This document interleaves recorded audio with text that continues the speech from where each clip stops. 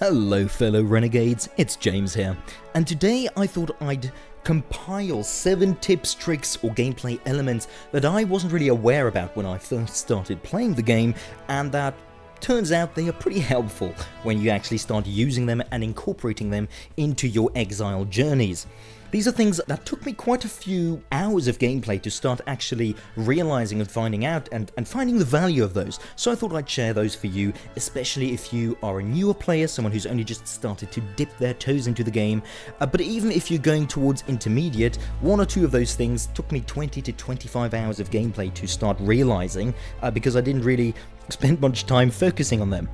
I've also made timestamps in the description, so if any of those tips are things you already know about and it doesn't interest you or help you in any way, you can just skip to the next section or whatever interests you to get the value there. So, tip number 1, slide jumping. Now, slide jumping is very valuable because it does not consume stamina.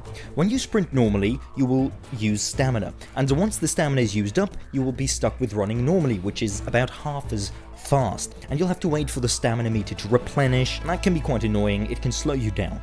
This is where slide jumping comes into play, and it can be a valuable addition to your movement, because, like I said, sliding and jumping does not cost stamina. However, it keeps you moving forward at approximately the same speed as sprinting. Now this is especially valuable if you are relatively low on stamina, and for instance you need to get the hell out of somewhere because you're about to die, because you're at a disadvantage in an engagement, for instance. So not only will slide jumping make you harder to hit, it will also allow you to use the sprinting speed but use much less stamina to get away. So slide and interrupt that slide with a jump, and then you do that over and over again. You can essentially do that as long as you want. I don't always do it, but it's a very valuable tool to have in your movement toolkit. Definitely recommended.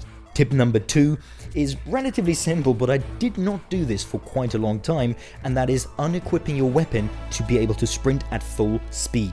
If you have a weapon equipped, you won't be as fast at sprinting as if you don't have it equipped. Now I'm not talking about dropping the weapon, but just unequipping it. And this is especially valuable if you've only just loaded into a new game on Exile, and you know other renegades are evenly spread out across the island, so you're not in direct danger of an engagement. So unequipped weapons, you can sprint to your nearest weapon chests or glyphs and get those bonuses as fast as possible. Throughout the game, you do want to have a little bit of awareness and focus on what your traverser is telling you.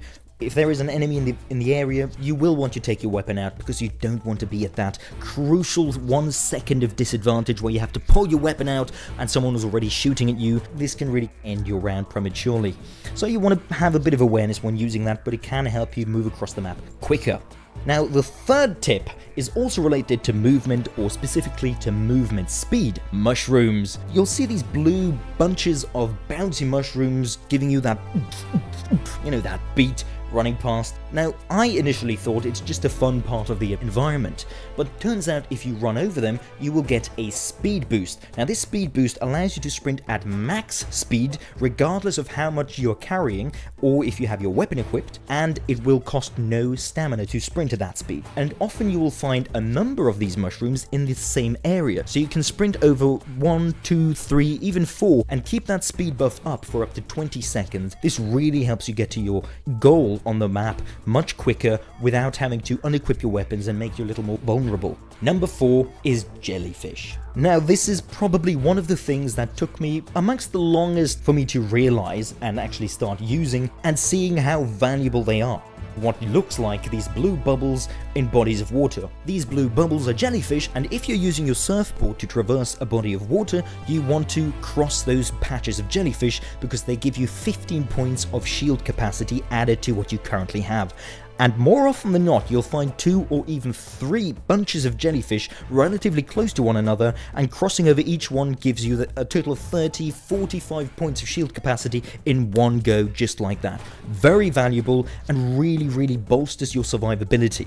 I started to really go out of my way just to grab those jellyfish because that really helps you survive. You can go to a maximum capacity of 150 shield points, and jellyfish are the perfect way to do that. Tip number 5, similar to jellyfish in that it took me quite a while to figure out what these drums do, and that is they are used for replenishing or increasing health. What you do is you melee attack a drum and it'll increase your health. Very helpful, of course, if you don't currently have an item to heal you and you're low on health, but even more valuable, and this would be tip number 6, but perhaps it's more of a tip number 5.5 if you have a drum glyph. Because the drum glyph is very valuable.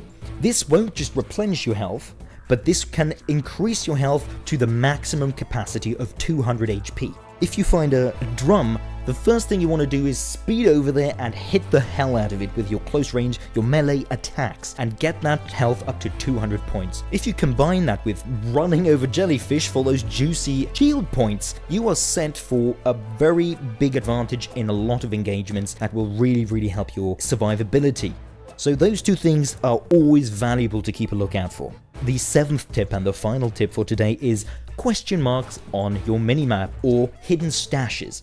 Now, question marks can be either one of two things. They can be a rare artifact, more often than not, out in the open that you can just grab. And secondly, they can be hidden stashes. Now, when you are in the area of a question mark that is a hidden stash, you'll have a circle on your minimap showing you the area in which this stash is hidden, and your traverser will start to send out a signal and a sound, and the closer you are, the more intense this signal and sound becomes. Once you reveal that stash, you have quite a good chance of getting valuable loot in there.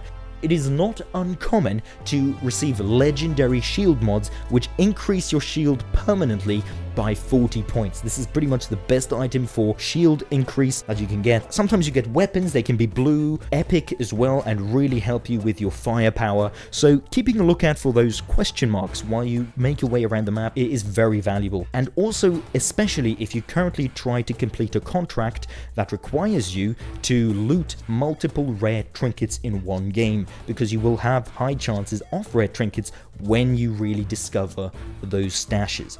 So those are my 7 tips that will really help you out if you incorporate those into your stay on Exile. It'll help your survivability, speed, traversal, firepower. Try and make use of these, they will improve your game.